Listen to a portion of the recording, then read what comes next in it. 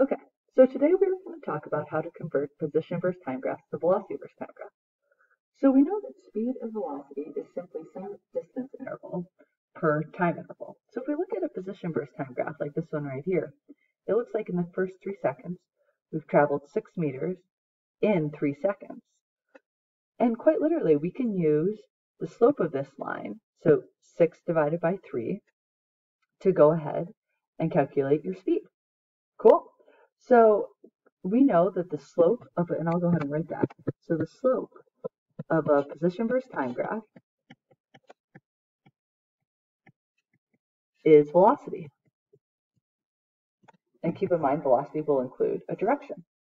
Well, so first thing I always do, and this looks like a tricky little position versus time graph. So it looks like distance is measured in meters, time is in seconds. I'm going to split this graph into sections, different parts of where it's like doing different types of motion. So whatever that object is, we can say it's a snail, a human, whatever, walking. Pretty fast snail though, you know. Cool. So it looks like, and then I'm just going to split it into like where the line is curved, so it's either speeding up or slowing down. Here it's a constant steady line, and then we have this last little part right here. Perfect. So then what I'm going to do is, so first I split into sections, and now what I'm going to do is I'm going to label each section. And I'm going to label it with 2 things, both what direction, whether the object is moving in a positive or negative direction, and then how is it moving? Is it moving at a constant speed, speeding up, slowing down, or at rest? And I'll just use those little labels for all of it. Perfect. So now let's look at the section. So I know it's starting at 0 meters, and it's going up to 6 meters in 3 seconds. So flat line means it's going at a constant speed, a steady speed. Looks like it's moving in a positive direction. Now let's look at the next part from 3 to 5 seconds. So it's still going up. This is a positive slope. Object is moving from 6 to 8, so I think of like a number line. You're moving away from it. And it looks, the line is getting less steep. So the thing is slowing down. It's covering less distance per time interval. Now let's look here. So you were at 5 seconds, and you go to 7 seconds. So it looks like you're going backwards. I'm going to say that's a negative direction. And you're going backwards. So one thing I want to look at too is this top point right here. So we know that the slope of a position versus time graph is velocity. Let's go and look at the slope right there. I'm going to draw a tangent line, which a tangent line, again, it's just the slope of the graph at one point. So right here, slope of that right there is nothing. So the slope of this right here at this instant, you're going 0 meters per second, or you're at rest. You have to turn around.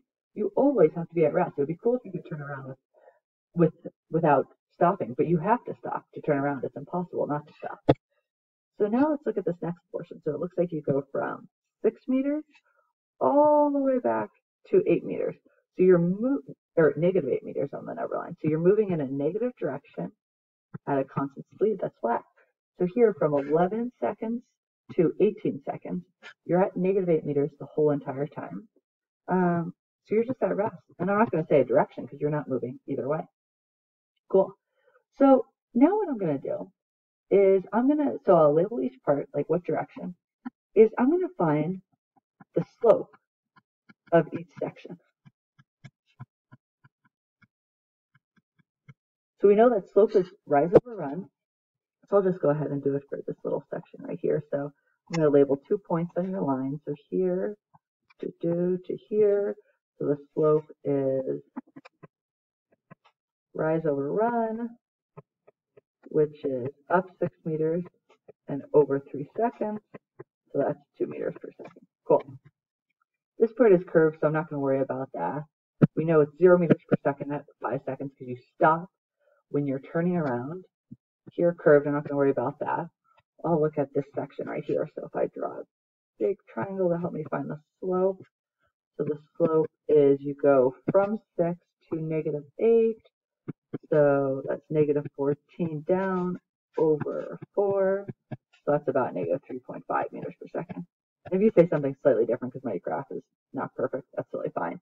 And right here, you're at rest. There is no slope. Anyways, cool. So the slope is 0 meters per second. Great. So now what I do is I go ahead and graph the constant velocity sections first.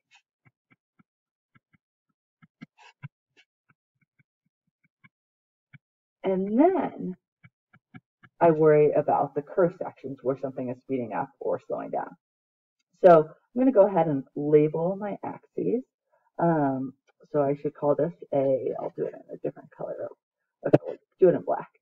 So we'll call this a velocity versus time graph. Well, and this is just going to be a little sketch. So we'll say 0 right here.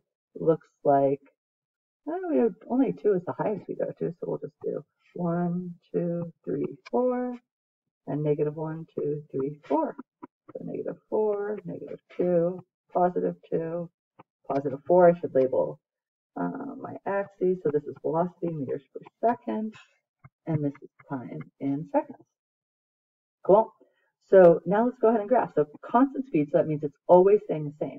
So if we were to draw that on a graph, always staying the same, it looks like this for that whole entire time interval. So now at 5 seconds, we know we're at 0 meters per second for a second, or an instant, I should say. I'm going to skip the curve sections for now. This part, so from 7 to 11 seconds, we're going negative 3.5 meters per second. So constant speed, whole entire time. And then this last little section, 0 meters per second, we are at rest. Perfect. Got my beautiful graph. Now let's do the other section. So we're slowing down, but we're still moving in a positive direction. So my velocity should be positive above the x-axis, but it's getting to 0. So I'm just going to connect like this. And we'll just assume this is a parabola type of function right here for your position versus time. So from here, you're moving in a negative direction, so you're getting faster away from 0, but your negative velocity. So we'll just draw a line right here to connect that. Cool, and we got it. Cool. So now that we've drawn our graph, I kind of like to look over it and make sure things make sense. So it looks like that this whole entire section's right here. You're moving in a positive forward direction. This little part right here, be careful with that. You're moving from 2 meters per second to rest, but you're still going in a positive direction, as we notice up here. Here, important point, we change directions. And then this part right here, we move in a negative direction, speeding up, and then constant speed right here, still in a negative direction.